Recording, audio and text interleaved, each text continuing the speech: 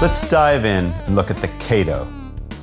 The CATO really struck me because it's got a very characteristic sound. It's got some edge to it. It's really, really cool. It basically captures the distinctive analog sounds of the octave cat SRM and its SSM filter. The pure analog tonality of the synth is huge, and its modulation capabilities allow for truly unique and stylized timbres.